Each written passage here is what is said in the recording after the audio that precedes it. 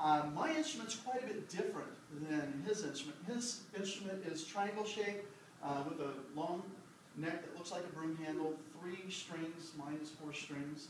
And I'll tell you some of the features and benefits of this instrument and some of the things that happen during the evolution of this instrument. So what I did was I thought, okay, well, what if you could do this? What if you could make this thing like this? And it worked. And anytime in manufacturing you have 3 things. You have people, process, and tools. And so the process, you're always trying to pare down the process. You're always trying to get better tools so you get better quality. And then you want the people to fit within the manufacturing of it. So I have some people that fit. I have 2 pot-smoking hippies that work for me. They show up at the crack of noon every day, which is great. So they just have the temperament to do what I do. They work for me part-time. And so I kind of like that. They do a lot of sanding. But what's great about this instrument is you can just play a bunch of different songs. You know, you could, in fact, I wrote a song for y'all. I wrote it the other night.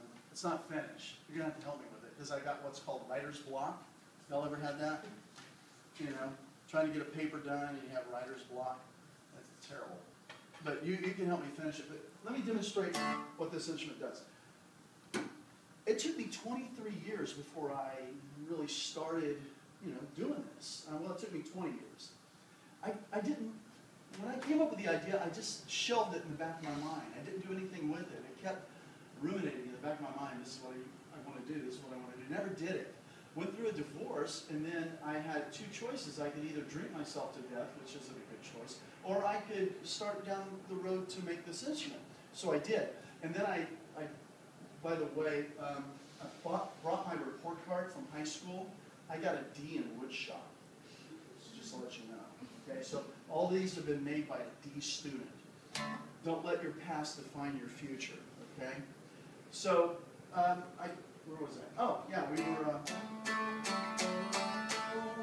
so I decided that, okay, well, what I'm going to do is I'm going to make this instrument. I had this vision in my mind, I'm going to make this instrument. What happened was, I didn't know how to work wood tools very well. So I bought a bunch of tools, and then I bought very expensive wood, and then I made very expensive scrap out of it. So it was a learning process. So I watched a lot of YouTube videos, and it was really, really cool to see people do this. And I'm a member of the 10-Finger Club. I have all 10. I want to keep it that way. Safety first. And so I learned to use these tools to make what I had envisioned in my mind, this thing, and how it could change people's lives. That's what I wanted to do. I wanted to take people who thought, I can't play an instrument. I wasn't born into the instrument family. Nobody in my family plays an instrument. I don't have the instrument gene. Some people are artists. I just happen to not be one. Some people can keep time. I can't. I can't even play the radio. I've had people say that. I can't even play the radio. I've had so many people come to my shop and say, I can't even play the radio, and I can't wait for them to say that because I say, good, we're not playing radios today, we're playing Zithers. Now I'm going to tell you how I got the name for the Zither.